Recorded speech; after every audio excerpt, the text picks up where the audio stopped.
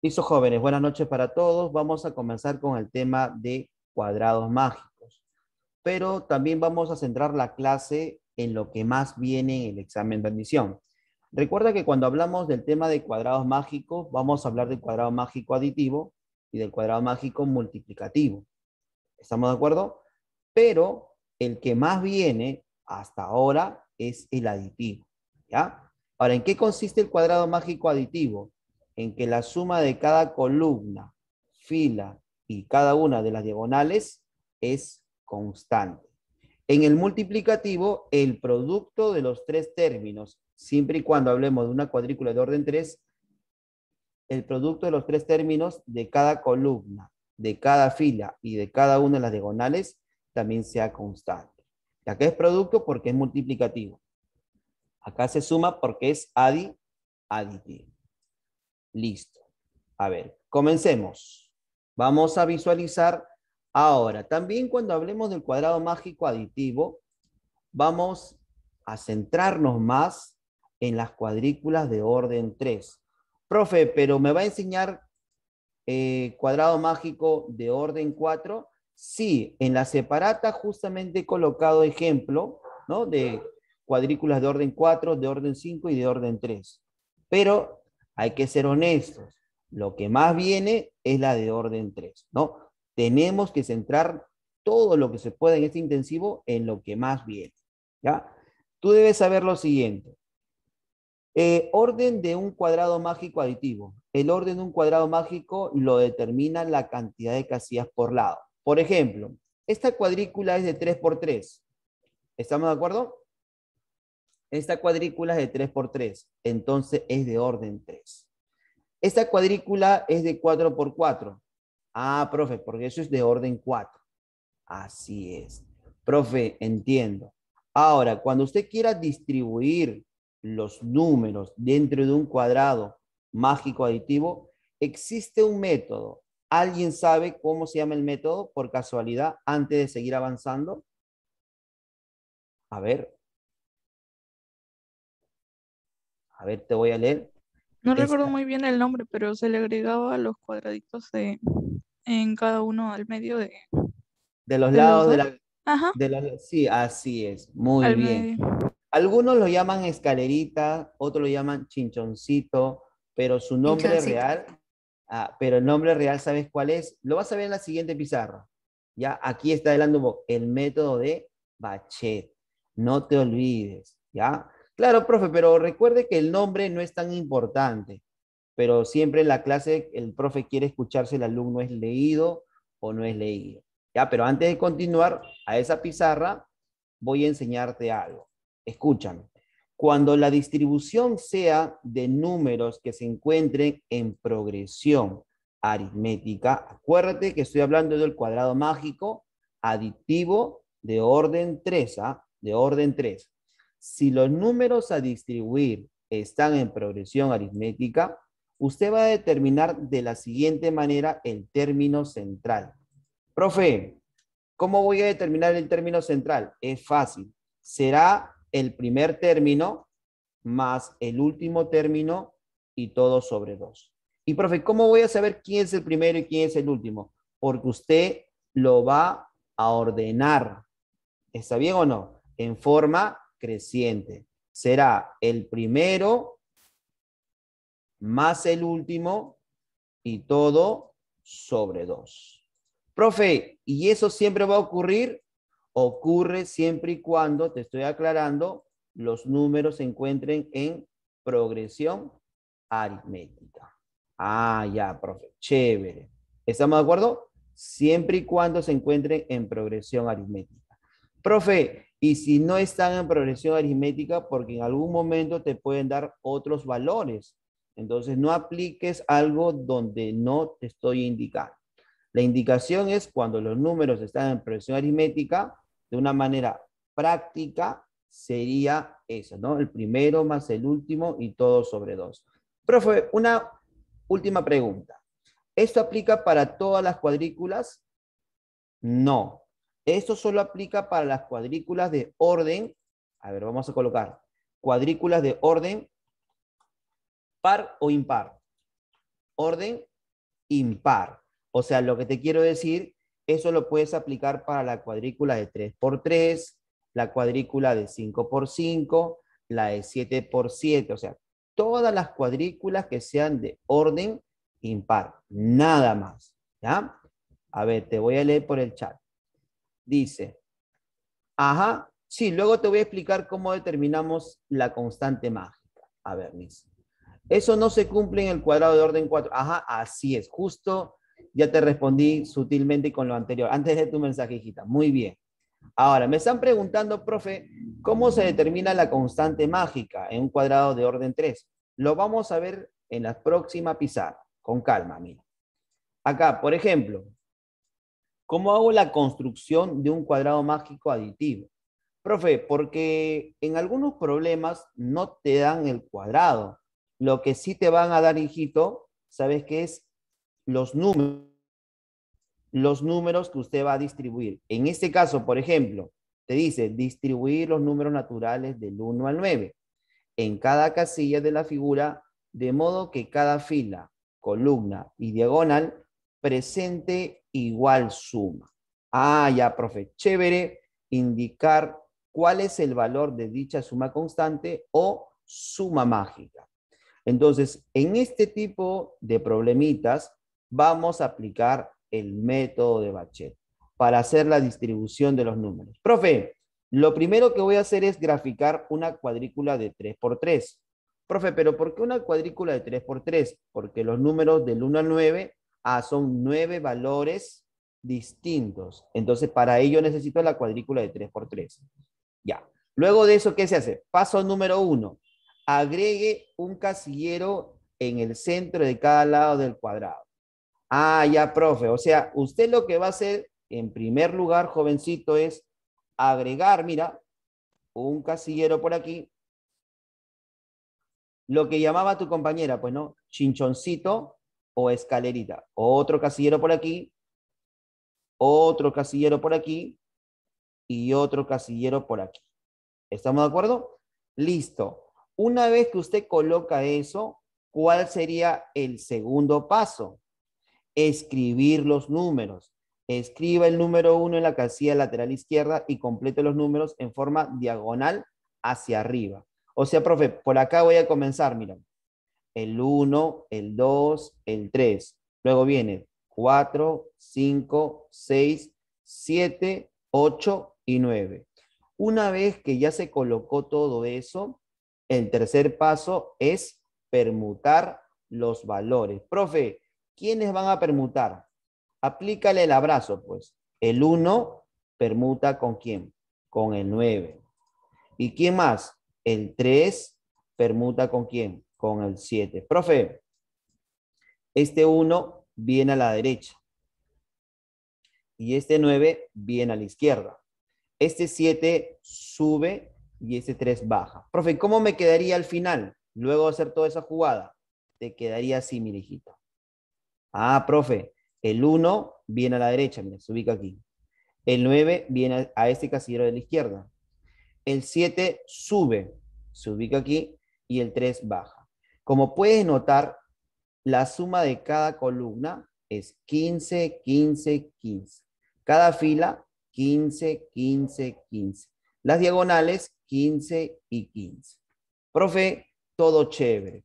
Entonces, lo que tú tienes que aprender, jovencito, es lo siguiente.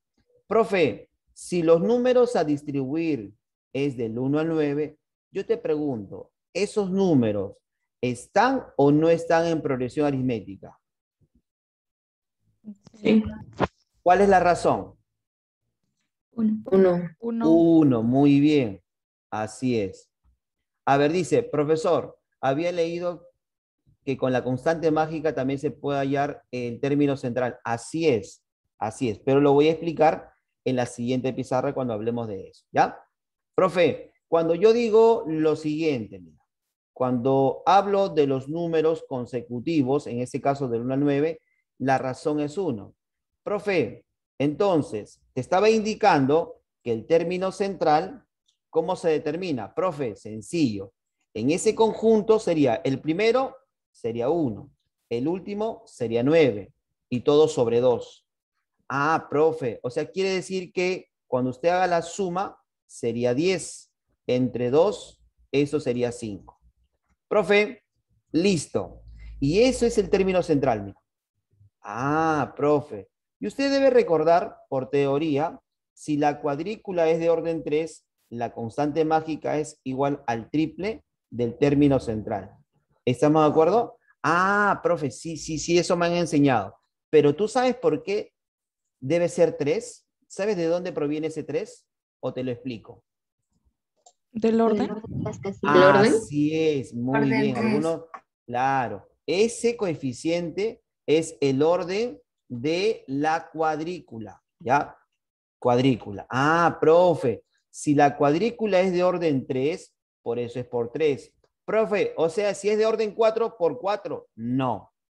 Eso solo aplica para las cuadrículas de orden impar. No te olvides. Solo aplica para las cuadrículas de orden impar. O sea, sería el término central por el orden de la cuadrícula, pero vamos a aclarar, entre paréntesis, solo para las cuadrículas impares, ¿ya? O sea, de 3 por 3, de 5 por 5, de 7 por 7. Eso no aplica para la cuadrícula de 4 por 4, por ejemplo. Listo, está bien, Arianita, gracias por avisar. Listo. A ver, continuamos. A ver. Propiedades de los cuadrados mágicos aditivos de orden 3. A ver, mira. Por ejemplo, la primera propiedad, que es la más conocida. ¿Cómo se determina la suma mágica, profe? Sencillo, es igual al triple del término central, ¿cierto? Al triple del término central. Profe, ¿y cómo podría hallar el término central en función de la suma mágica? Lo que me preguntaba o acotaba tu compañera. Ah, profe, sencillo. Ese 3 simplemente lo pasas a dividir.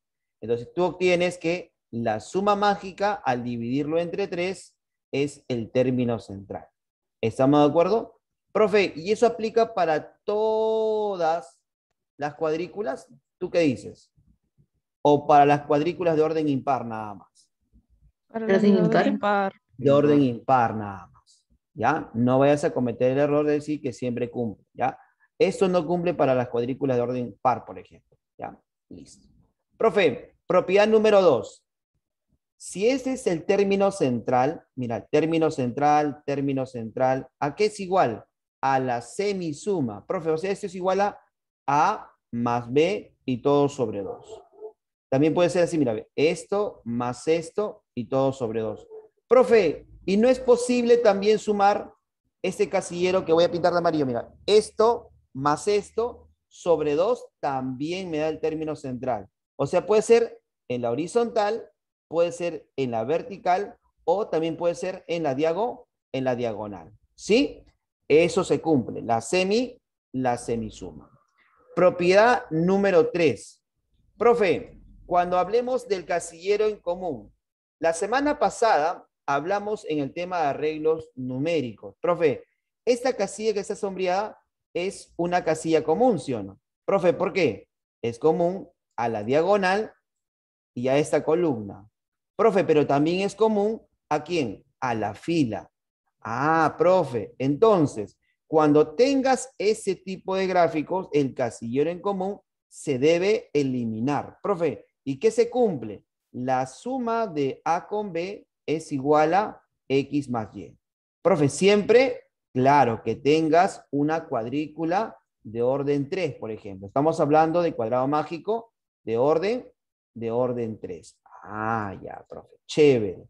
Profe, y si yo tengo esto, mire, tengo una fila y tengo esta columna, fácil. Se elimina el casillero en común. Mira, se elimina el casillero en común. ¿Y qué te queda? X más Y es igual a A más B. O A más B es igual a X más Y. ¿Listo? Profesor, siguiente ejemplo. Tomo esta columna. Tomo esta fila. Profe, ¿qué pasa? El casillero en común se elimina. ¿Qué me queda? A más B es igual a X más B. ¿Estamos de acuerdo? Listo. Profe, razonemos un poco. Eso es cuando es aditivo. Y cuando sea multiplicativo, ¿qué crees que va a ocurrir? La raíz. No, no, acá, en la propiedad número 3, en la propiedad número 3, ¿cómo sería? A por B A es por A por igual B B es y igual X por a Y. Y por Y. X por Y, nada más. Pero no te preocupes que más adelante vamos a ver también una pizarra de teoría de eso, ¿ya? A ver, propiedad número 4. Propiedad número 4. Recuerda que no está en todos los casos, solo está, por ejemplo, 2. Por ejemplo, M, por si acaso, M puede estar en cualquiera de estas cuadrículas que voy a colocar de color rojo. Ah, ya, profe. Y en su pizarra solo aparece 2. Pero es suficiente porque es la misma propiedad, solo que va rotando las letras o los números, nada más. Profe, ¿qué se cumple? Que M es igual a ¿quién? A A más B entre 2. Profe, y si M se ubica aquí, tendríamos que sumar A más B entre 2. Una consulta. Y si M se encuentra en este casillero de color amarillo, ¿qué debería sumar? Estos dos casilleros. Este casillero más este casillero entre 2 te da E. Ah, profe, ya, chévere. Profe, una consulta. Y si M se encuentra en ese casillero, ¿cómo hallaría M? Sería esto más esto y todo entre 2. ¿Se dan cuenta? Es la misma propiedad, solo que va rotando del lugar la letra M. Muy bien, así que ahora lo vamos a borrar. No te vayas a olvidar de esas pequeñas propiedades que son fundamentales. Sabiendo eso, créeme que te va a servir muchísimo para el examen de admisión, ¿ya? Y obviamente te van a salir las preguntas. A ver, continuamos. Vamos al primer ejemplo. Los ejemplos los voy a hacer directo. Si usted gusta, puede ir avanzando de manera rapidita, copia rapidito y me manda la respuesta por el chat. Ya, pero para poder cumplir con todo lo que necesito para ustedes, voy a avanzar lo más rápido posible. Listo, Carguancho. Gracias por el aviso. A ver. A ver, vamos a poner pequeña pausa por aquí. A ver, ejemplo número 1. En los siguientes cuadrados mágicos me piden hallar A más B más C más D. Entonces, para trabajarlo más ordenado, esto lo voy a mandar a la derecha. Profe, ¿qué ocurre aquí? Mira, en ese gráfico se visualiza que A es el casillero central, ¿no? Entonces, yo recuerdo la propiedad, mira, la propiedad dice, profe, se encuentra aquí. Entonces, profe, puede ser con esta diagonal o con la otra diagonal. Ya, ese término central es igual a la semisuma. Profe, ya salió, pues. Entonces, el A será igual a menos 3 más 11 y todo sobre 2. Con mucho cuidado operamos. Arriba sale 8. Entre 2, esto sería igual a 4. Muy bien. Profe, ¿qué más? ¿Qué más? ¿Cómo determino el valor de C en esta cuadrícula? Profe, sencillo. Voy a considerar, mire, profe, la columna y la fila. Dime, ¿tenemos o no tenemos un casillero en común? Sí, profe, resalte lo de rojo. Entonces, ¿qué ocurre? Casillero en común se elimina. Profe, entonces, ¿qué me va a quedar? 8 más 7 es igual a 12 más C. Esto sería 15. Esto pasa a restar, me queda 3. 3 es igual a C. Ya está. Ya tengo el valor de A, ya tengo el valor de C. Vamos bien. Ahora, profe, vamos a analizar la letra B y la letra D. Profe, ¿cómo vamos a determinar la letra B? Mira, por aquí. Profe, mire la fila y la columna. La columna. Listo. ¿Qué hacemos? Profe, casillero en común se debe eliminar. Chao. Mira, eso se elimina. ¿Y qué me queda? Me queda 10 menos 4 es igual a 14 más B. Profe, ¿cuánto sale esto? Eso sale 6. Ya, 6. El 14 pasa al otro miembro a restar. Sería igual a B.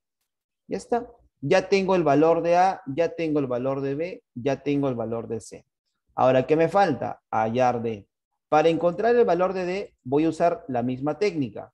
Mire, diagonal, profe, diagonal y la fila. Profe, entre la diagonal y la fila hay un casillero en común. ¿Cuál es? Ese que está de rojo. El común se elimina. Y como se va a eliminar, me quedaría D más 1 es igual a menos 1 más 2. Profe, eso sale menos, no, sale 1. Con el menos 1, D sale 0. Profe, una consulta. ¿Dentro de un cuadrado mágico también puedo encontrar valores negativos? Sí, se puede encontrar valores negativos. ¿Se puede encontrar también el 0? Sí. Profe, ¿también puedo encontrar fracciones? Sí. Ah, ya, ten mucho cuidado. No siempre van a ser números enteros. No, no siempre. A menos que el problema te indique que son solo números enteros. A ver, aquí el valor de B sale menos 8, ¿verdad? Ya está, ya tengo el valor de B. A ver, sumemos. 4 más 3, 7. Más 0 sale 7. Menos 8, la respuesta sería menos 1. Muy bien. En el siguiente cuadrado mágico, hallar el producto de la suma mágica con el número que va en la casilla sombreada. A ver, profe. Como tenemos el casillero central, a modo de práctica, ¿ya? Vamos a ver repasando la teoría. Si tengo el término central, puedo hallar la constante mágica. A ver, a modo de práctica, profesor, sería 3 por 8. O sea, la constante mágica es 24. Ya está. ¿Qué significa? Que cada columna, fila y diagonal debe sumar 24. Ya tengo parte de la respuesta.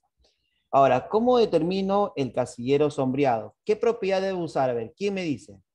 ¿La propiedad número 1, la 2, la 3 o la 4? A ver, chequea bien para que salga en one nomás. La 4, la 4. La 4. Voy a aplicar eso, ¿sí o no? La semisuma. Profe, a ver, a ver, a ver, a ver. ¿Dónde está? No la veo. Sería 1, mira la propiedad número 4. 1 más X entre 2. ¿A qué debe ser igual? Menos 7. A menos 7. Claro, profe. Esto más esto entre 2. Ah, ya, profe. Ahora, este 2 pasa a multiplicar. Sería menos 14. Y este 1 pasa a restar. Sería menos 15. O sea, X vale menos 15. ¿Qué me piden allá, profesor? El producto. La constante mágica, que es 24, multiplicado por el valor del casillero, que es menos 15. Y eso es igual a ¿cuánto? Menos 360.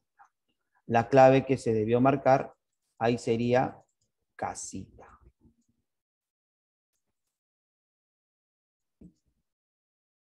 A ver, mira. En la pregunta número 3, complete la cuadrícula de 3 por 3 mostrada, escribiendo en la casilla, en cada casilla, uno de los siguientes números. El 1, el 3, el 5, el 7, el 11, el 13, el 15 y el 17. Ah, ya, profe. Entonces, sin repetirlos. De modo que la suma de los tres números escritos en cada fila, columna o diagonal sea la misma. Halle la máxima suma de los números que deben ser escritos en la casilla sombreada. Entonces, lo que tú tenías que hacer, hijito, es lo siguiente, mira. Ya, tienes una cuadrícula de orden 3. Entonces, lo primero es, primer paso, agregarle los chinchones. Ahí está. ¿Sí o no? Aunque no sepas nada, di sí. Sí, profe. Ah, ya, profe, ya. Primer paso, ya. Ahora, profe, ¿qué coloco? Los números en orden creciente. El 1, el 3, el 5, el 7, el 9, el 11, el 13, el 15 y el 17. ¿Está bien? Ese método se llama el método de Bachet. Ah, ya, profe, chévere. Profe, y una vez que haga eso, permuto el 1 con el 17 y el 5 con el 13. ¿Y cómo me quedaría? Me quedaría de la siguiente manera. A ver, dime, profe, si usted coloca todos los números convenientemente, ¿te quedaría o no te quedaría de esta manera? A ver, vamos a colocarlo así. A ver, mira, vamos a colocar aquí en la pizarra. ¿Te quedaría así o no? Ah, 3, acá sería el 13, ¿sí o no? Ah, claro, profe, miren. Acá subiría el 13, acá sería el 5, ahí está. El 17 viene para la izquierda y el 1 viene para la derecha. Ah, ya, profe. Luego de ubicarlos convenientemente, ah, ya. Entonces, ¿qué haría un alumno? Sin leer mucho, se lanza, ¿no? Ah, regiones sombrías, profe, ya salió, pues 3 más 11, plum, 14. Y marca mal, ¿sabes por qué? Porque te piden halle la máxima suma. Entonces, como te piden la máxima suma, lo que tú vas a hacer es rotar este cuadrado mágico. Y cuando tú rotas 90 grados, te va a quedar, mira, 7 y 3. ¿Cuánto es la suma? 10. Acá la suma era 14. Cuando tú rotas el cuadrado una vez más, te queda el 15 y el 7. Ah, o sea, profe, ¿cómo lo roto? A ver, este cuadrado, te voy a hacerlo en vivo, ¿ah? Giramos 90 grados hacia la derecha y te queda como es. Profe, lo vuelvo a rotar 90 grados y me queda el siguiente gráfico. Ah, y la suma es 22. Profe, lo vuelvo a girar 90 grados y sale 11 más 15. Ahí está, 26. Y profe, y si lo vuelvo a rotar 90 grados, queda como la figura original. Ah, ya, profe, pero como me pide la máxima, me quedo con el último caso. La respuesta sería 26. Listo. Ahora hablemos del cuadrado mágico multiplicativo. ¿Ya? Profe, ¿qué se va a cumplir aquí? El producto de los tres términos de cada columna, de cada fila y de cada una de las diagonales va a ser constante. ¿Ya? Profe, ¿y cómo podemos encontrar la constante mágica? Sencillo. Si es una cuadrícula de orden 3, es bien fácil. Usted multiplica todos los números y a ese producto le saca la raíz cúbica y obtiene la constante mágica. ¿Sabe usted cómo puede también encontrar el valor de la constante mágica con el término central? Profe, la constante mágica es igual al término central elevado. A ver, ¿quién lo dice? A ver, ¿quién Al cubo. recuerda? Al Claro, cubo, muy bien. Una consulta. ¿Y por qué es al cubo? Porque es por el orden 3. orden. Los cuadrículas. De orden 3. Y si fuera de orden 4, sería entonces a la cuarta. No, No, porque no hay. Ah, Pero sí o no. así es, muy bien. Porque en la cuadrícula de orden 4 no funciona, profesor, porque no hay término central. Eso solo funciona para las cuadrículas de orden impar. Ah, profe, qué rata usted, profe. O sea, profe, si fuera una cuadrícula de orden 5, ¿sí funciona? Sí, término central elevado a la quinta. Si fuera una cuadrícula de orden 7, sería término central elevado a la 7. Entonces, hay que recordar y remarcar que eso solo cumple para las cuadrículas de orden impar. Chévere, profe. Continuamos. A ver, mira. Las propiedades que se van a cumplir son muy similares a del cuadrado mágico aditivo. Mira, propiedades de los cuadrados mágicos multiplicativos de orden 3. A ver, tenemos lo siguiente. A ver, propiedad número 1. Justo te mencioné en la pizarra anterior. Profe, el producto constante, ¿a qué es igual? Al término central elevado al cubo. Ya sabes por qué se eleva al cubo, porque es el orden de la cuadrícula. Propiedad número 2.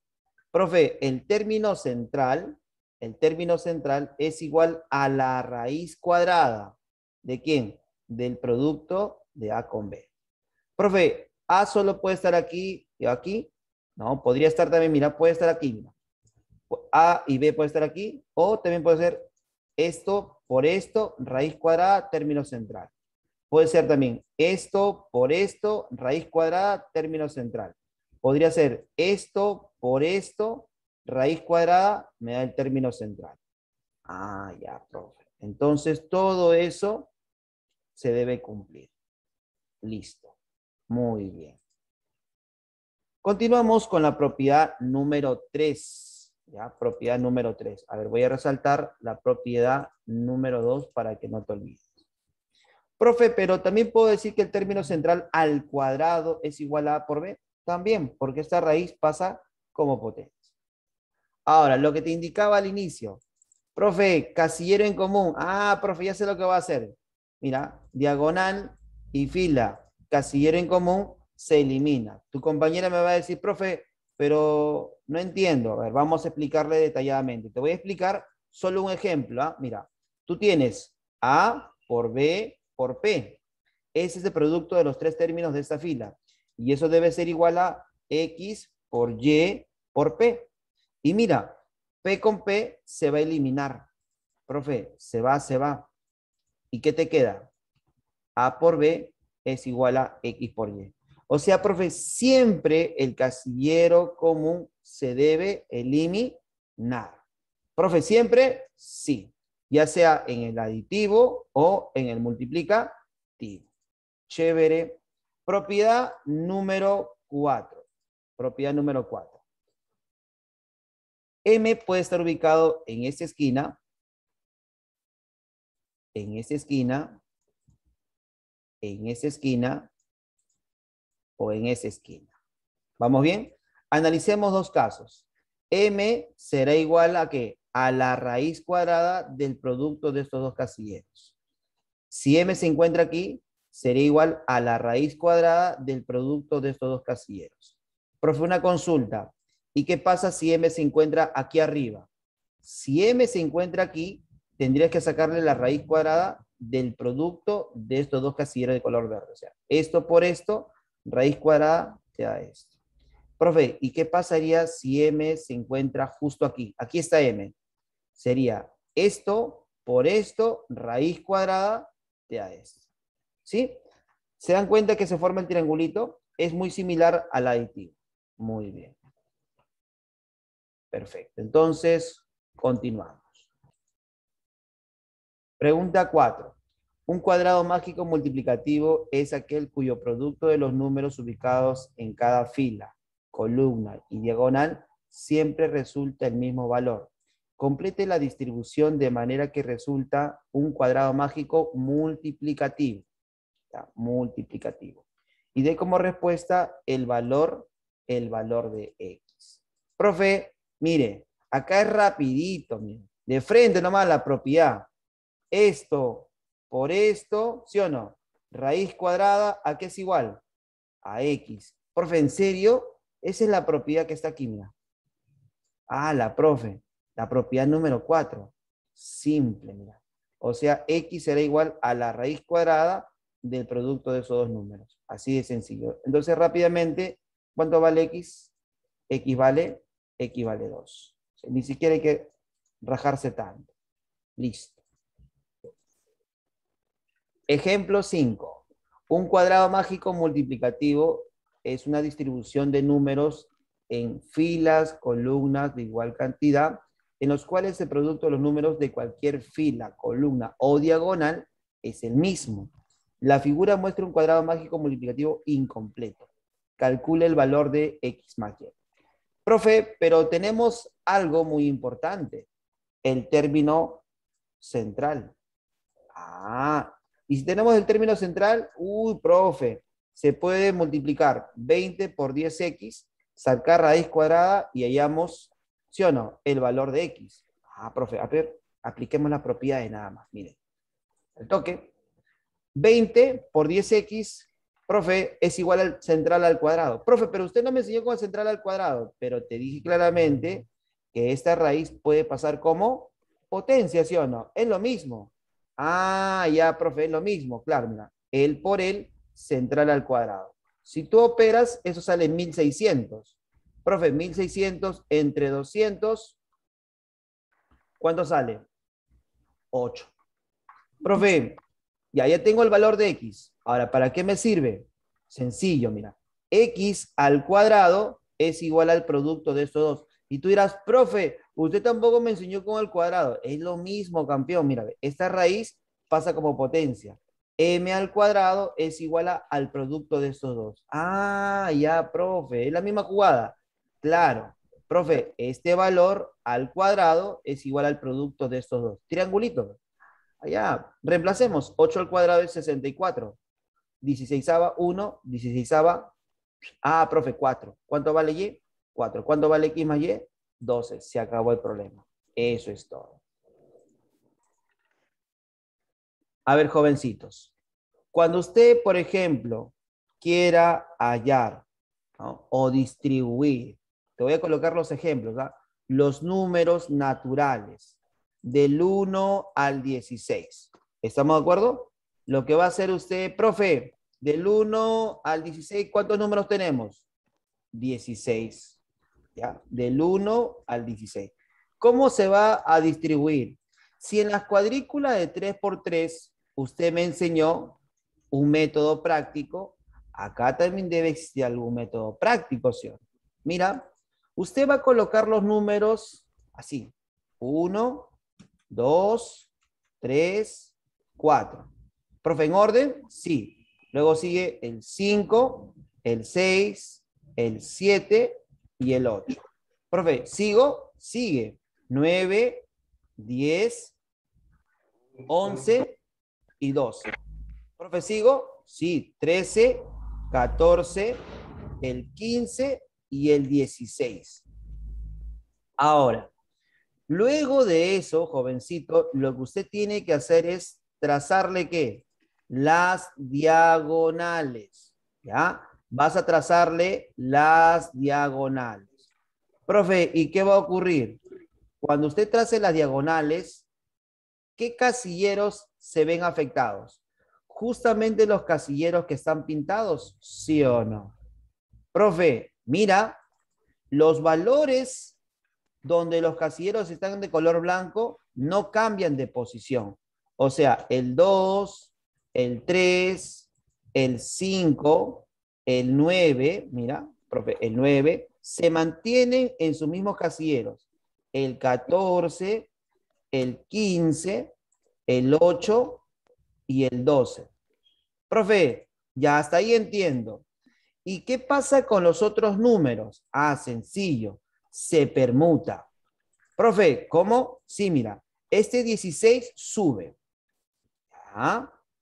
Profe, luego este 1 que estaba arriba, baja. Profe, luego este 4 baja y el 13 sube. Profe, ya, chévere. Lo que hemos analizado en la parte exterior de la cuadrícula de 4 por 4, lo haremos en esta cuadrícula de 2 por 2. El 6 permuta ¿con quién? Con el 11. O sea, el 11 iría aquí. El 6 bajaría. El 10 permuta con el 7. Acá sería 7 y acá subiría el 10. Quiero que te tomes el tiempo con mucho cuidado y me indiques cuánto es la suma de este cuadrado mágico. ¿Cuánto suma cada columna, fila y diagonal? 34. Excelente, 34. Esa es la verdad, 34. Profe, ¿ha notado usted algo en particular?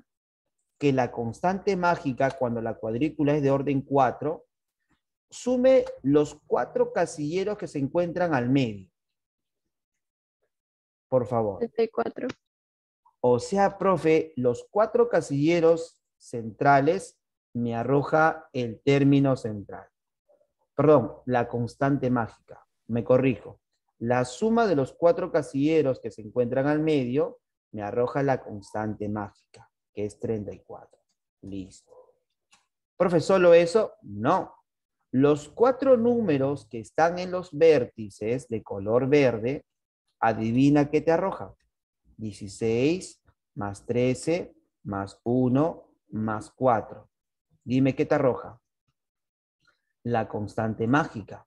¿Cuánto, profe? También. 34. Oh, profe, ¿cierto o no es cierto? Pero yo quiero que veas otro caso. Solo hemos analizado cuando son números consecutivos. Profe, pero ¿qué pasa si usted coloca ahora números impares. A ver, profe, enséñeme todos los casos para que ya luego yo de frente nomás, nivel hacker, ya lo hacemos de frente. A ver, profe, quiero que usted distribuya los siguientes números, ¿ah? Impares, ¿ah? Los números impares. 1, 3, 5, 7, y así sucesivamente hasta 31. Profe, ¿cuántos números impares hay desde el 1 hasta el 31? A ver, mientras que usted va contando, yo voy colocando. 1, 3, 5, 7, 9, 11, 13, 15. Por acá sería 17, 19, 21, 23. Luego sigue 25, 27, 29 y 31.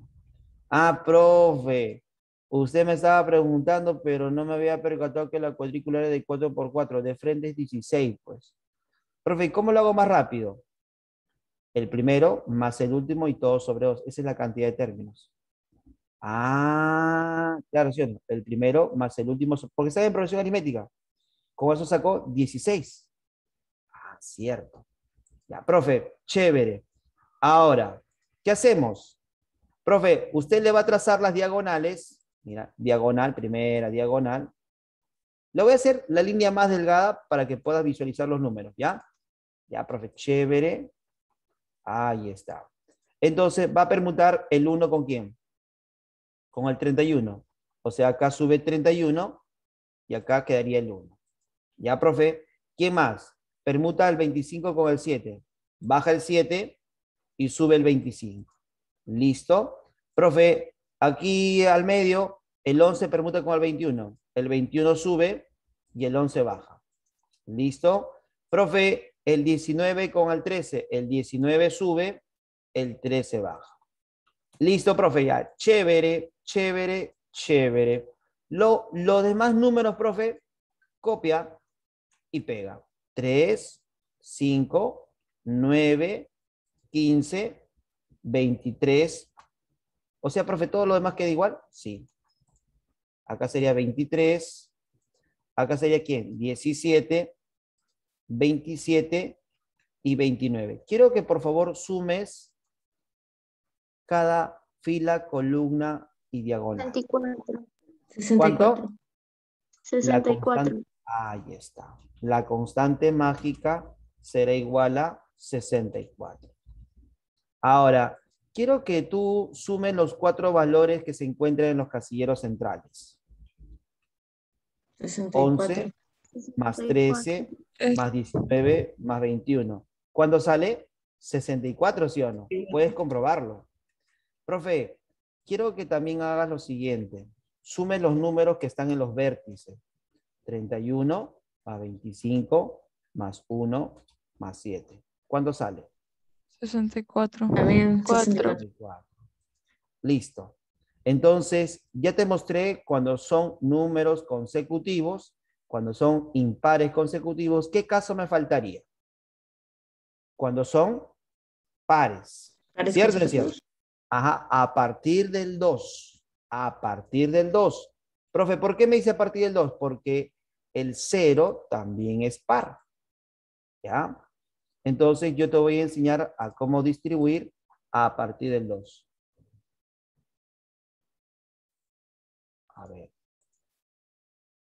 Profe, en el tercer caso, cuando usted distribuya los números pares positivos, 2, 4, 6, 8, y así sucesivamente, ¿hasta dónde, profe? Hasta 32, pues, ¿no? Profe, ¿usted cómo sabe que es hasta el 32? Porque, mira, ve, 2 por 1, 2 por 2, 2 por 3, 2 por 4, 2 por 16. Son 16 términos. Ah, profe, cierto, ¿no? 2, 4, 6, 8. Voy a hacer lo mismo que los casos anteriores. 10, 12, 14, 16. Y luego le voy a trazar las diagonales y ya sabes lo que va a ocurrir. 18, 20, 22, 24. Ajá. Profe, luego tengo 26, 28, 30 y 32. ¿Listo? Al trazar las diagonales, muchachitos, al trazarle las diagonales, ¿quiénes van a permutar? Profe, ¿quiénes permutan? El 2 Los con el dos 32. Con el 32 y el 8 con el 26. Ajá, 32 sube, el 2 baja. El 8 baja y el 26 sube. Ya, eso es en la parte exterior. ¿Y en la parte interior?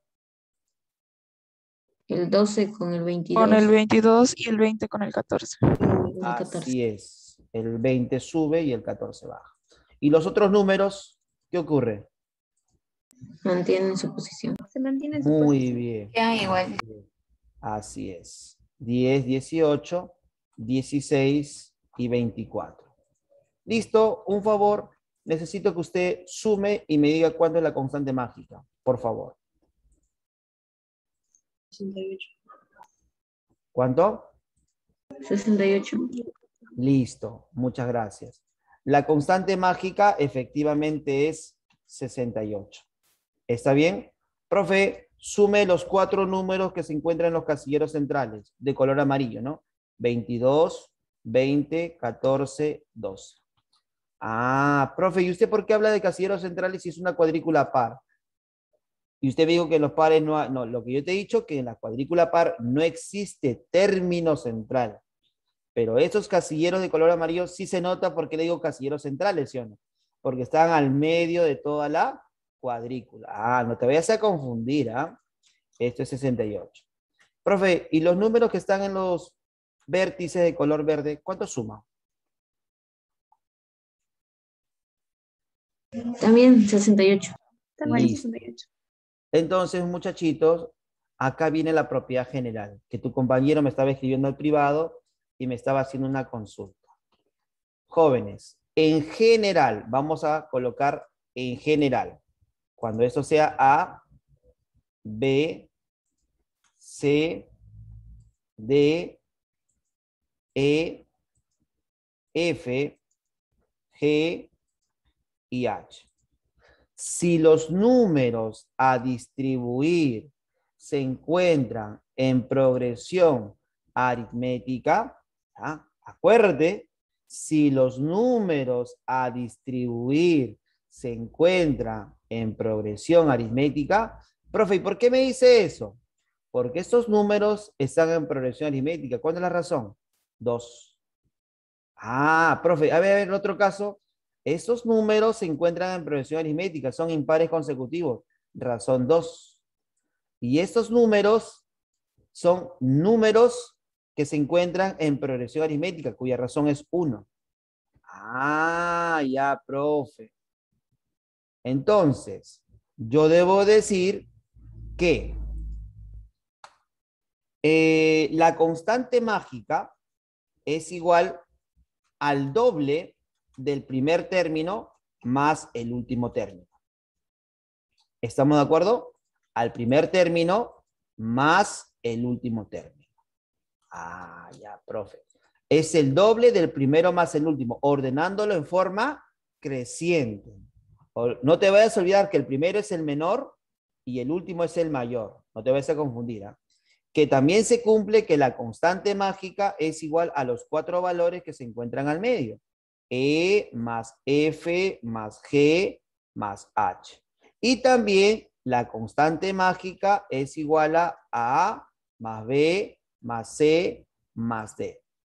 Profe, usted podría decir que siempre se va a cumplir si los números se encuentran en progresión aritmética en una cuadrícula de orden par, se cumple todo esto.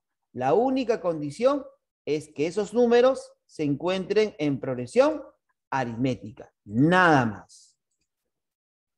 Profe, ¿y puedo verificar esta propiedad? Claro, mira, a ver. Con eso sale más rápido. A ver, el primero más el último y todo por 2. A ver, a ver, a ver. ¿Quién es el primero? 2. ¿Quién es el último? 32. 2 más 32 sería ¿cuánto? 44. por 2. 68. 68. Oh, a ver, profe, acá. Está en expresión aritmética. El primero, 1. El último, 31. La suma, 32. Por 32. 2, 64. 64. Profe, a ver, otra. Aquí. El primero es 1. El último es 16. La suma, 17. Por 2, 34. 34. Listo. Pregunta número 1 de clase. La siguiente cuadrícula muestra dos cuadrados mágicos aditivos de orden 3 que tienen dos casilleros en común. Escribiendo los números enteros del 6 al 21 y completando los cuadrados mágicos, hay el valor de G más O más D menos I menos Z menos A. Los números pueden repetirse. Te hacen esa precisión. Profe, ¿qué hacemos? Esto, mira. Mira este cuadrado de orden 3, el que voy a resaltar con rojo. Ahora sí voy a poner la línea más gruesa. Ya, mira esta fila y mira esta columna. Dime, hijito, ¿en esta fila y esta columna hay un casillero en común o no? Profe, sí. Casillero en común se elimina. ¿Quién se elimina? La letra D. ¿Qué te queda entonces? Te queda que G más O debe ser igual a I más 17. Eso es lo primero que se hace. G más O es igual a I más 17. Chévere, profe. Ahora te voy a resaltar el otro cuadrado, mira. El de 3 por 3, este. Ahora, chequea esto. Esto y esto. La columna, ¿sí? Esto y esto es la fila. Dime, ¿casillero en común o no? Profe, ya sé, se va a eliminar. Ah, profe, entonces, ¿qué me va a quedar? 11 más D es igual a Z más A. Profe, se fue ese casillero en común. Cuando usted sume todo esto, se acabó el problema. Profe, ¿de verdad? Sí, si quiere lo hago en 2 pasitos más o lo hago ya de frente, mira. G más O más D más 11 es igual a I más Z más A más 17. Esas 3 letras pasan al primer miembro a restar. De frente, ¿lo hago de frente? A ver, confirmen si todos están ahí activos para hacerlo de frente. Sí, Ya Sí, de frente. profesor. G más O más D, mira, G más O más D. Y esas 3 letras que están a la derecha, esas 3 las mando a restar. Menos I, menos Z, menos A. Profe, ¿y eso a qué será igual? Al 17 que está a la derecha y este 11 que está a la izquierda, mándalo a restar. Menos 11. Y la respuesta de frente sería 6. La clave a marcar sería entonces casita. La siguiente cuadrícula muestra dos cuadrados mágicos aditivos de orden 3. Que tiene un casillero en común, determine el valor de Z más X menos Y. Al toque pala. Profe, a ver, ¿cómo es eso? Mira, este casillero, mira, es común. Lo voy a hacer con colores hasta que aprenda. Profe, a ver, quiero aprender. Entre esta fila y esta columna, él es el común. Quiere decir que esto más esto es igual a esto más esto. ¿Cuándo suman estos dos? Z más 2. Entonces, ¿cuándo debe sumar él con él? Z más 2. Entonces, ¿cuándo sería él? Z menos 3. Profe, ¿por qué Z menos 3? Porque sumado con 5 sale Z más 2. Listo. Ahora aplica lo mismo en la parte inferior. Mira, este casillero y este casillero. Profe, estamos hablando, por si acaso, de este cuadrado mágico, ¿eh? Del que está abajo. Ya, esa es la fila. Y mire usted, profe. Esta es la columna y esta es la fila. Dime, entre la fila y la columna, ¿tenemos o no tenemos un casillero en común? Sí, profe, esto. Se elimina. Entonces, ¿qué me quedaría de frente? Z menos 3, ¿sí o no? Z menos 3 más el valor de X, porque el común se elimina, debe ser igual a Y más 18. Profe, ¿solo era eso? Sí, mira. Entonces te queda Z más X. Y este Y lo mando a restar. Y eso será igual a 18. Y este menos 3 pasa a sumar. Entonces, ¿cuándo sale todo esto? 21. O sea, sale avioncito. Esa es la respuesta. Pregunta número 3. En la figura se muestra un cuadrado mágico aditivo de orden 4, ¿ya? En cuyos casilleros se han escrito 16 números enteros consecutivos. Profe, dice enteros consecutivos, no dice que sea a partir del 1 necesariamente. Uno en cada casillero y sin repeticiones. Calcule la suma de las cifras de A más B más C más D. Profe, si usted tiene ojo de halcón, al toque, dice a L es 3, L es 18.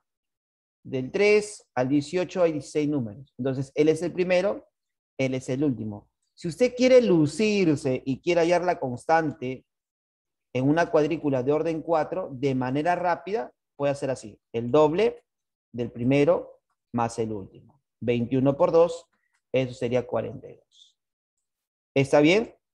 Y luego va completando los casilleros. Eso siempre y cuando usted quiere hallar A, B, C, D, llenando todas las casillas. Profe, ¿pero será el único método? No, no es la única. ¿Es necesario completar todos los casilleros? No, tampoco es necesario. Profe, a ver, entonces, ¿cómo usted lo haría? A ver, vamos a hacer eso. Vas a sumar, mira, esta columna. 4 más 13. 4 más 13 más 9. Más este casillero deberá ser igual a la suma de esos 4 casilleros. Profe, ya sé ella. ¿Qué se va a cumplir? Lo que tu compañera en clase nos consultaba. Profe, eso del casillero en común también se cumple para las cuadrículas de orden par. La respuesta es sí. Ah, profe, entre la columna y la diagonal se elimina el casillero en común. O sea, ¿qué te va a quedar? Profe, lo siguiente. Primer dato sería 4 más 13 más 9. Deberá ser igual a 5 más 10 más A. Entonces, me gustaría que usted opere y me diga cuánto sale. ¿Cuánto vale A? 11. A ver, acá sale 22, más él sería 26. Acá sale 15, pasa a restar, 26 menos 15. A vale 11, ¿sí o no? ¿Estamos de acuerdo? Yo creo que restar sí puedes, ¿ah? Acá sale 26, acá sale 15, pasa a restar. Ahí está, profe, A vale 11. Ya tengo el valor de A. Ahora, de la misma forma, voy a hallar el valor de B, sin completar todos los casilleros. Profe, a ver. Esto, más esto, más esto. Ah, ya sé, profe. Columna y fila, casillero en común. Ah, profe, chévere. Estoy buscando las soluciones más sencillas, ¿ya? Donde no te vas a rayar, nada, tranquilo. B más 3 más 6 es igual a 4 más 13 más 9. Entonces, operando, dime cuánto sale B. Acá sale 9, con 9 se elimina. 17. 17. Chévere. ¿Ya ves? Sí sabes sumar y sí sabes restar. Bien, ¿ah? Tienes 20 de 20. Vamos, profe, ya encontró A, ya encontró B. ¿Qué me faltaría ya? C y D. Ahora, sigamos para encontrar C. A ver, profe, ¿cómo haríamos para hallar el valor de C? ¿Quién me dice? Puedes agarrar, mira, esta columna y esta fila. Lo voy a pintar. A ver, mira bien esta columna. ¿Ya? Y esta fila. Voy a cambiar los colores. Ah, su profe. ¿Y usted cómo sabe, profe? Ojo, pues, ojo. Al ojo nomás. Profe, eso es práctica, ¿no? Claro, mira. La intersección. Como ya conoces el valor de B, puedes reemplazarlo aquí. Entonces, sería igual a, profe, a ver. 5, el casillero en común ya sabes que se elimina. Sería 5 más 8 más B es igual a ¿cuánto? A 10 más C más 13. Profe, reemplazando el valor de B, que es 17, diga usted cuánto vale C. 7. Listo, muy bien. Profe, ¿por qué? Porque B vale 17. 17 más 8 más 5. Eso sería 30. Profe. ¿Está bien o no? 30. Y acá sale 23. Pasa a restar, C vale 7. Efectivamente. Ya tengo el valor de C. Ya tengo el valor de A y el valor de B. Ahora, ¿cómo hallamos el valor de la letra D? Hijito, ¿te acuerdas cuándo es eso o no? La suma de toda esa fila, ¿cuándo debe ser? ¿42 o no? 42. Claro, ya aprovechate de eso nomás de frente. O sea, sería 5 más D más 18 más 4 es igual a ¿cuánto? A 42. Dime cuánto vale D. Me han dicho que sale 5. ¿Estás segura? 15. Ah, claro, ¿qué pasó? Me escuchó mal. Escuchó mal, profe, escuchó mal. Dice 15, muy bien. Listo, ya tengo A, B, C, D. Súmame. ¿Cuánto sale? 50. 50. Ya, pero 50. eso no es la respuesta. Profe, Cambió. ¿sí? A más B más C más D sale 50. Pero ¿qué nos piden, profe? La suma de cifras. De las cifras. Ajá, sería 5 más 0. ¿Cuánto sale? 5. 5. Y esa es la clave que se debe marcar, avioncito. Listo. Pregunta número 4. Los números 1, 2, 3, 4 y 5 se escriben en los casilleros de una cuadrícula de 5 por 5, tal como se muestra en la figura, de modo que solo aparezca una vez en cada fila, una vez en cada columna y una vez en cada diagonal. ¿Cuál es el valor de P más Q? Profe, en esta diagonal, mire bien, profe, mire bien, ¿ah? Está el 1, el 2, el 3. ¿Qué valores te faltan? El 4 y el El 4 y el 5. 5. Profe, pero como usted es crack, se va a dar cuenta que en ese casillero no puede estar el 5. Profe, ¿por qué? Porque el 5 ya se encuentra en esa columna y no se debe repetir. Por lo tanto, si acá no puede estar el 5, ¿qué valor iría aquí? 4. 4. 4. Y si acá está el 4, dime cuánto vale P. 5. Claro, para completar 1, 2, 3, 4, 5 en la diagonal. Ah, profe. Ahora, en esa columna, mira, tengo a Q. Mira, acá está el 1, aquí está el 4, aquí está el 5 y acá está el 3. Mira, Q no puede ser 5 porque no se puede repetir. Tampoco puede ser 4, tampoco puede ser 1 por la fila y tampoco puede ser 3. ¿Cuál es el único valor que le queda disponible para Q? 2. 2. ¿Ya está? ¿Y cuándo es 5 más 2? 7. Se 7. acabó. Vean. Eso es todo. Pregunta número 5. La figura dada es un cuadrado mágico aditivo de orden 4. ¿Ya? En cada casillero se debe escribir un número par. Un número par del 2 al 32. Sin repetir ninguno, dice, sin repetir ninguno, perdón, sabiendo de que X más B es igual a 36 y que la suma mágica es 68, hay el valor de X más Y menos 2B. Jovencitos, si el problema no tuviera indicado este dato, dime, ¿tú podías hallar la constante mágica o no? Sin este dato. Sí. Profe, Sí. obvio que sí. ¿Por qué? Si son números pares del 2 al 32, ¿cuántos números pares hay ahí? 16. 16, sin dudarlo, porque es una cuadrícula de 4 por 4. ¿Por qué dudas? ¿Y cómo sería la constante mágica con el método práctico? El primero más el último, 2 Por más 2. 32 sería 34, y todo Por por 2. 2. Por Sale 2. 68. ¿Te das cuenta? O sea, este dato ya estaría de más porque tú ya sabes el método práctico. Ah, la profe, qué proa. Entonces, ya sabes que cada fila, columna y diagonal es 68. A ver, suma este diagonal. 40, 50, para llegar a 68, te falta un 18. 18. ¿Sí o no? 10. Cicatriz, profe, cicatriz. Ahora, lo que usted va a hacer es esto.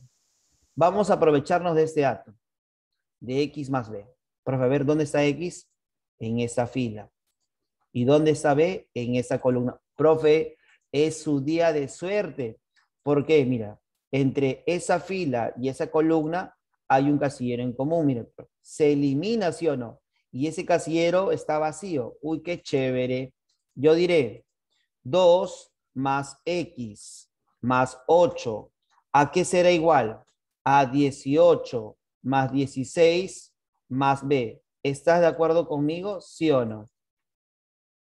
Sí. Te quedaría que X, mira, X, este B que está a la derecha, mándalo a restar, menos B. ¿A cuánto será igual? Esto es 34. Y acá sale 10. Pásala a restar. ¿24 o no? ¿Listo? ¿O muy rápido? Muy bien.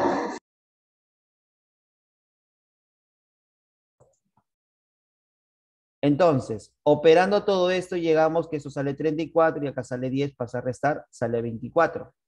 Entonces te queda X menos B es igual a 24. Pero como usted tiene el dato donde X, lo voy a poner con rojo, X más B es igual a 36, ¿qué hacemos con esos dos?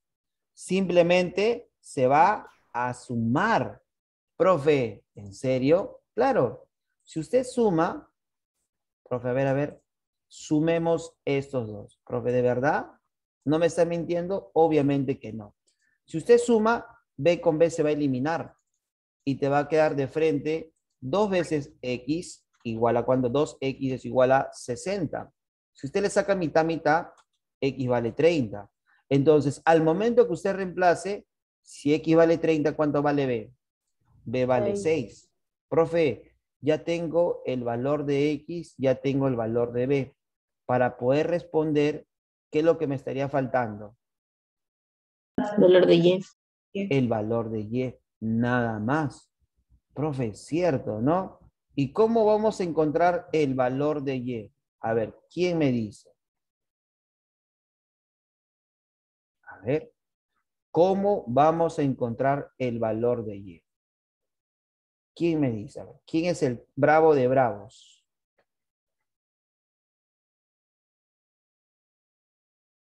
A ver, profe, algunos ya están, profe, vomitando. ¿Recuerdas o no recuerdas la propiedad de la cuadrícula de orden 4? ¿En qué quedamos? Que los términos centrales de las cuadrículas que están al medio suman la constante mágica o no. Y tienes ese dato, es hora de usarla, pues campeón. Si esto vale 18 y X vale 30, ¿cuándo suma todos esos tres casilleros? 48. 68. No, esos tres casilleros, responda bien, esos tres. 48. 48. Entonces, 48. para llegar a 68, te falta un 20. 20. Ah, ¿se dieron cuenta? Estoy usando la teoría. Profe, ya, por eso te he brindado la teoría completa. Entonces, usted como ya sabe la teoría, va a poder resolver esa pregunta. Ya no hay excusa como para decir, profe, eso usted no me enseñó. Repito. En la cuadrícula de orden 4, usted sabe que los 4 casilleros del medio te da la constante mágica, ¿sí o no? ¿Y cuánto es la constante mágica? 68. Como X vale 30, suma 30 más 10, 40, más 8, 48. Para llegar a 68, ¿cuánto te falta? 20. ¿Se entiende por qué o no? Ahora sí, Itamar. Listo. Profe, ahora, ya tengo ese casillero. Jovencitos, ¿será cierto o no si yo coloco lo siguiente? Y más 8 más 20 más 26 debe ser igual a 68. Profe, ¿por qué? Porque es toda la columna. Y más 8 más 20 más 26. Profe, ya salió. ¿Cuándo sale todo esto? 54, ¿sí o no? 54. Pasa a restar, dime cuánto vale Y. 14. Listo, jovencitos, ya tengo el valor de X, ya tengo el valor de Y, ya tengo el valor de B. Reemplázame. X sería 30, Y sería 14, menos 2 veces el valor de B. El valor de B es 6. Entonces, operando, ¿sería cuánto? 54 menos 12.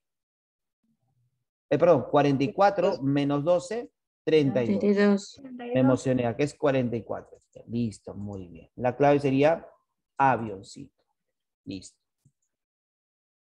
Pregunta número 6.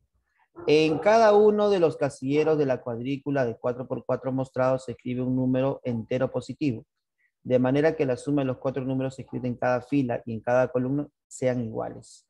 Fila y columna, dice profe. Entonces, Miguelito, te aclaro aquí, no es un cuadrado mágico. Ah, profe, por eso es que tu compañero en el proceso de la clase nos comentaba, profe, pero no en todos los problemas se cumple esa propiedad, ¿verdad? No es que no se cumpla, sí se cumple. Lo que pasa es que en este caso es una cuadrícula de 4x4, pero donde solo la fila y la columna es constante, pero las diagonales no. Pregunta número 6. Ya. Dice, en cada uno de los casilleros de la cuadrícula de 4x4 se escribe un número entero positivo, de manera que la suma de los 4 números escritos en cada fila y en cada columna sean iguales. Profe, con eso se asegura que no es un cuadrado mágico, porque le faltaría el tema de las diagonales. ¿Qué número estará escrito en el casillero sombreado? A ver, profesor, ¿qué puedo hacer yo? Puedo tomar, mira, puedo tomar cualquier columna o cualquier fila y buscar un casillero en común. Profe, ¿para qué? Para poder completar. Ah, profe, a ver, ¿qué les parece si consideramos esta primera fila y esta columna? Profe, entre esta fila y esta columna hay un casillero en común. ¿Sí o no? Profe, sí. ¿Qué significa? Que esto más esto más esto debe ser igual a esto más esto más esto. Y usted dirá, profe, pero eso no es una propiedad del cuadrado mágico. No estoy aplicando la propiedad del cuadrado mágico. Estoy aplicando del dato de que la columna y la fila tienen una misma suma. Ah, y está eliminando el casillero en común. Profe, chévere. ¿Cuándo suma esto? 3 más 6, 9. Más 1, 10. Entonces, esos 3 casilleros deben sumar 10. Tienes 7 más 2, 9. Acá iría 1. Ah, ya, profe. Chévere, chévere, chévere. Ahora, ¿qué más puedo hacer yo? Puedo completar cualquier otro casillero, pero que me convenga. Busquemos algo que te convenga. A ver, profe, ¿qué me conviene? Tú dime. La ¿Qué te última fila conviene? con la La última columna. última. La última fila con la columna también. La última. La última fila con la columna. Y ya se acabó el problema. Profe, a ver, a ver, a ver. Esto, más esto, más esto. Profe, profe, casillero en común. Se elimina esto. Cuando suma el más el más el, 15. 15. Cuando debe sumar el más el más el. Profe, pero no se olvide que este es el casillero gris. ¿Cuánto debe sumar? 15 también, pero 15. tiene 7 más 1, 8. Para llegar a 15, ya salió, pues. ¿Cuándo sale? 7. Se acabó el problema. Y con eso marcas clave. A ver, vamos con la 7. En cada uno de los casilleros de la cuadrícula 4x4 mostrado, dice los números 1, 2, 3 y 4, aparecen solo una vez en cada columna y en cada fila. Filomeno debe escribir primero los resultados de las operaciones planteadas en los casilleros y luego completar las demás casillas. ¿Cuál es el producto de los números que pondrá Filomeno en los casilleros sombreados? Profe, vamos a realizar las operaciones. 1 por 1, acá es 1. 6 menos 3, acá iría 3. 4 menos 2, acá iría 2. 7 menos 4, acá sería 3. 9 entre 3, acá iría 3. 8 menos 7, acá iría 1. Profe, ya operé todo ello. Ahora voy a completar los casilleros sombreados. Dime, en ese casillero podría ir 1 o 4, porque ya está el 2 y el 3. Pero como el 1 está en esta columna, acá no puede ir el 1. Entonces, ¿quién iría? El 4. El 4. Y acá iría el 1. Es como el sudoku. Ah, profe, no se puede repetir, dice claramente, ¿no? Se debe escribir primero. Ah, profe, sí, claramente el problema te estaba indicando. Solo una vez en cada columna y en cada fila. No se deben repetir. Profe, ahora, ¿te dice algo de la diagonal? Dime, ¿el problema te dice algo de la diagonal? No, solo No. columna y fila. Ah, entonces en la diagonal sí se puede repetir. ¿Te das cuenta? 1, 2, 3, acá iría el 4. Listo. Profe, en esta columna ya está el 1 y el 3, entonces él no puede ser 1 ni 3. Profe, y como aquí está el 4, este ya no puede ser 4 por la fila. Entonces necesariamente, ¿quién iría aquí? El 2. 2. Ya está. Se multiplica esos valores y se acabó. 4 por 2 es 8. Y esa es la clave. Si usted completó todas las casillas, murió en el intento, porque solo así se resuelve el problema. En la siguiente cuadrícula de 3×3 se han escrito en cada casillero todos los números impares del 1 al 17. Hasta ahí todo está chévere porque lo primero que vas a pensar, ya profe, propiedad, 1 más 17 entre 2, 9 de frente. No, porque tienes que leer el problema y el problema te pone cierta condición. Profe, F por el problema, dice, se observó que la suma de los 3 números de la columna central sería esto más esto más esto. ¿Está bien? Ya, columna central. Luego dice la fila superior, o sea, esto, esto y esto. Y la fila inferior. ¿Recuerdas que tu compañerita al inicio de la clase nos hacía la consulta de la columna central, ¿cierto? Ya era por eso, por este problema era. Ya luego dice, posteriormente se borraron todos los números escritos excepto el 5 y el 7. Si los números que estaban escritos en los casilleros sombreados sumaban 32, calcule la suma de los 3 números que había en la fila central. O sea, se refiere a esto, a esos 3. Esa es la fila central. Oye, chiquitín, busca 2 números de este conjunto de números que sumen 32. Solo hay 15 y una pareja. 17.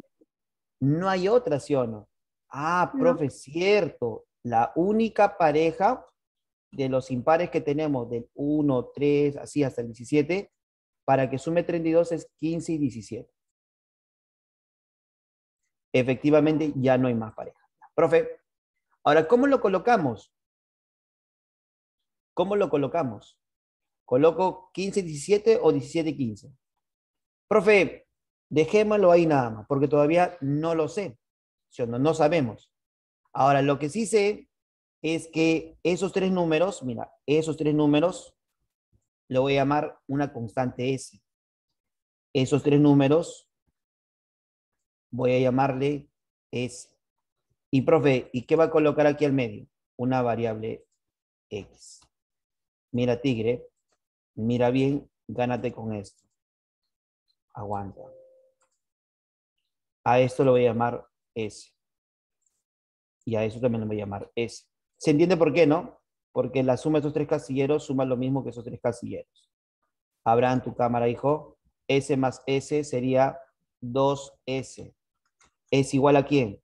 Escucha bien, mira lo que voy a hacer, Voy a sumar toda esta fila y el casillero del medio.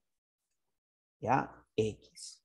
Eso será igual a 1 más 3 más 5 más 7 y así hasta el 13.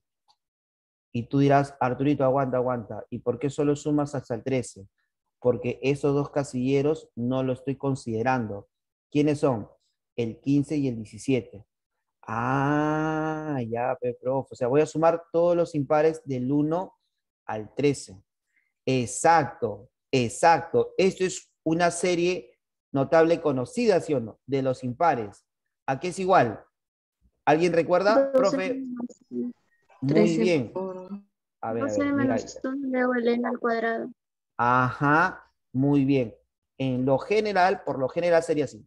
1 más 3 más 5, el término enésimo sería 2n menos 1, y esta suma será igual a n al cuadrado. Lo anoto por si acaso, si en caso alguno de ustedes se olvidó. Profe, listo. Entonces, iguala a 2n menos 1, igual a 13. ¿Cuánto vale n? 7. 7. 7. Al cuadrado, 49. 9. listo. Muchachitos, ¿qué tenemos? Una famosa ecuación diofántica.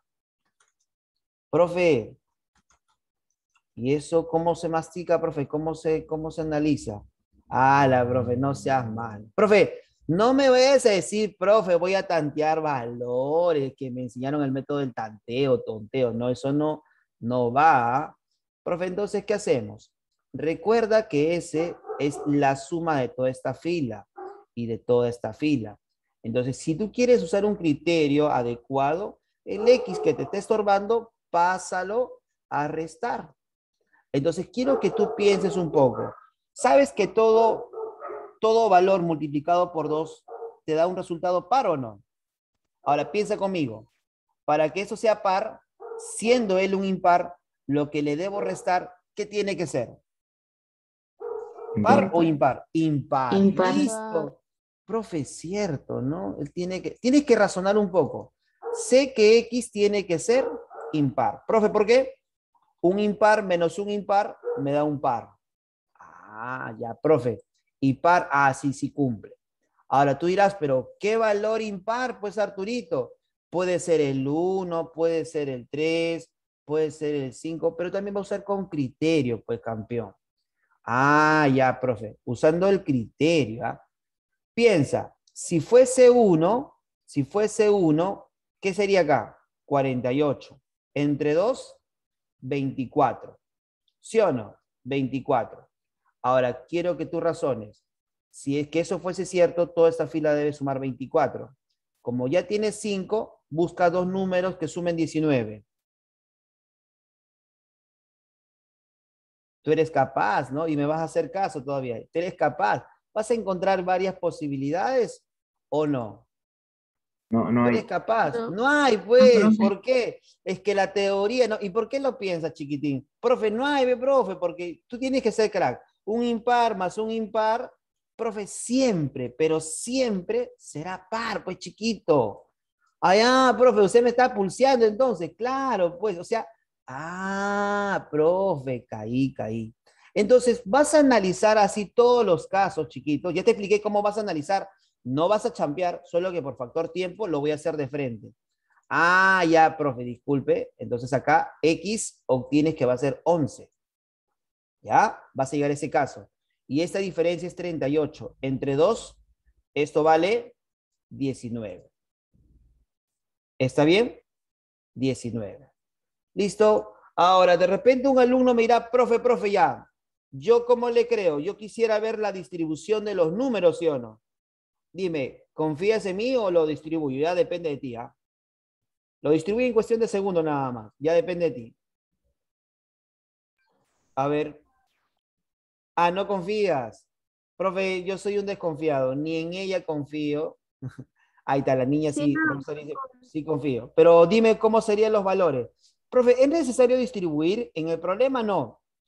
Pero ¿qué pasaría si en un problema te pide ciertos casilleros? Profe, entonces sí tendríamos que distribuir. ¿Sí o no? Y si usted quisiera distribuir, vamos a colocar los valores. Como X vale 11, acá suma ¿cuánto? 16. Para llegar a 19 te falta un 3. Para que eso sea 19, acá sería 7 más 3, 10. Para llegar a 19, acá va un 9. Profe, usted recordará que esta columna también debe sumar 19. Y si cumple, mirá, 8 más el 19. ¿Qué número me faltaría? Profe, ya está el 15 y el 17 van a estos casilleros. Ya está el 11, me faltaría ¿qué? El 13, dilo tú, y el 1. y el 1. Ah, profe, mire, 1, 3, 5, 7, 9, 11, 13, 15 y 17. Profe, ¿y no me debo preocupar dónde debo colocar el 15 y 17? No, porque solo te habla de que esta fila y esta columna tiene que ser constante. ¿Cuál es tu respuesta? Me piden, profe, sumar los números, los 3 números que están en la fila central. Como usted ya sabrá, los extremos, ¿cuándo suman? 32. A 32, ¿qué le debes agregar? El valor de X. ¿Cuándo sería? 43. Esa es la clave. Eso es todo. ¿Listo? La clave sería avioncito. 9. En la cuadrícula mostrada hay 3 cuadrados mágicos aditivos de orden 3 que tienen algunas casillas en común. Ya determine el valor de y menos x. Profe, primero vamos a resaltar esos cuadrados mágicos de orden 3. Aquí está. Y por acá tenemos el otro. Listo. Ahora, profe, ¿por dónde se debe comenzar? Por la que te brinde el mayor dato, ¿no? La más fácil, mira. En la cuadrícula de orden 3, la de color azul, mira. 6 más 8, 14. Entre 2, 7, término central. Entonces, si acá el término central es 7, su constante mágica de este cuadrado, ¿cuánto sería? Ah, profe, su constante mágica es igual al triple del término central. O sea, sería 3 por 7, 21. Cada fila, columna y diagonal debe sumar 21. Como acá es 16, para que llegue a 21 te falta 5. Ah, ya, profe, qué chévere, chévere. Dime, el más el en el primer cuadrado.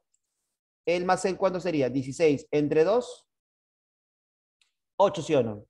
El más el es 16 entre 2, 8. Profe, entonces, ¿qué te quedaría? Que x más 6 entre 2 también tiene que ser 8.